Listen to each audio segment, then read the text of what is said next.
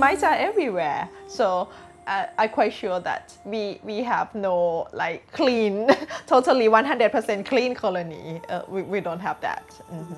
If you did not treat and manage, how long would it take for that colony to die from Tropilaelaps? Maybe one month. 1 month. 1 month. Yeah.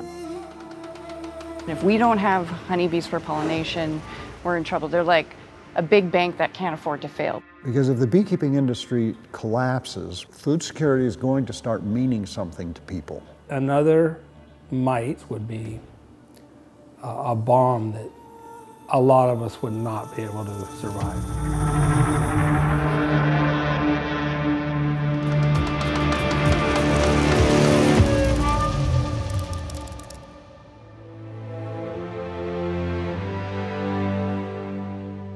Tropilaelaps is a very small external parasitic mite of honeybees. Tropilaelaps are just like Varroa, feeding on the bees and damaging the bees, exerting a cost to the bees. Tropilaelaps can vector viruses just like Varroa destructor mite. These viruses cause just tremendous harm to the bees. Beekeepers battle the Varroa mite every day, and the news coming in about Tropilaelaps is even more scary. Bigger losses, the mites reproduce faster. In terms of the beekeeper, a lot of them are very reliant on pollination services, and I think that if they weren't able to make it into the almonds or some of those other crops, it would be absolutely detrimental. If Tropilaelaps comes, pollination is going to be really tough, and of course honey production is going to go down. That's going to be a huge impact economically across the United States.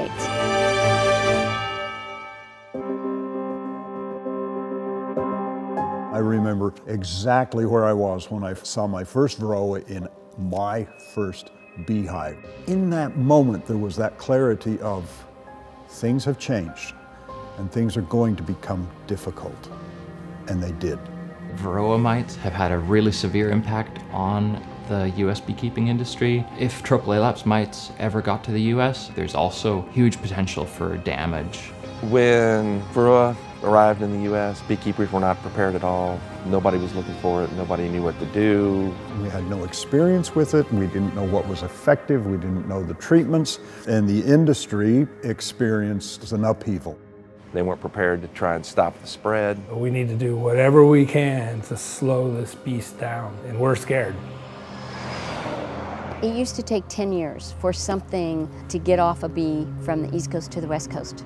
Now it takes 6 months. We've got the superhighways. There's not a thing in the world that hasn't been spread worldwide since we started all of this as humankind. The mite is potentially spreading to new areas and it's becoming of greater concern. We always felt it would be confined to Southeast Asia, but in the past 20 or so years, it started to expand into colder regions. It's starting to expand more into areas where we wouldn't have predicted it would have been a problem. We are kind of stumped right now as to how the mite is able to persist in these environments that previously we thought that they wouldn't be able to survive in. Why is it suddenly now becoming so much more efficient at getting to new areas? The other big question is how is it surviving so well in these temperate climates? That they are not in the United States yet.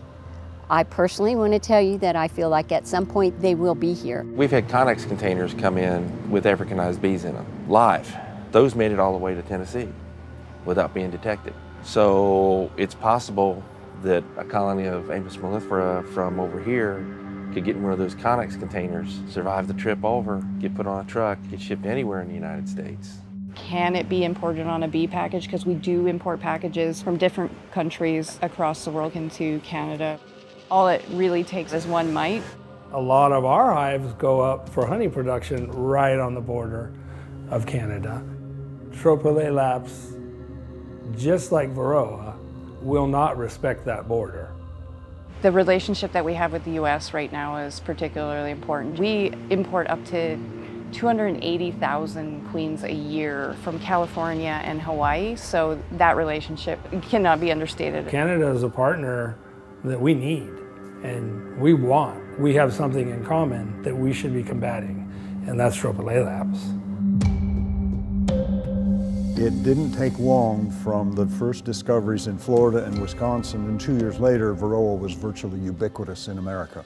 By the time I find it in North Dakota, it's going to be very, very difficult or impossible to control. One of the most important vehicles is apiary inspectors. They will be, if they are not now, acutely focused on Tropilaelaps and the consequences of it. In the context of bees and agriculture, what we do as apiary inspectors is absolutely vital to the industry. We serve in a role that provides a support system to beekeepers so they can make the best decisions in managing their bees' health. And in that role, we also are able to ensure that regulatory authority capacity is met. This pest coming in is new and it's kind of scary, and as inspectors, we didn't know what to look for, we didn't know what to expect, and the beekeepers also didn't. They are looking to us for answers on some of that. Pam has been really great help, first off because they organized that meeting at the American Beekeeping Federation to talk about Tropilaelaps and the threat it might have and just how important it actually is to really expose the frontline bee inspectors to this mite. As a board member of PAM, we said, yes, we need to do this. Let's put together this team, which includes Canadian representation, US representation, bee inspectors. Let's send them over and foot the bill on that because we need to be proactive.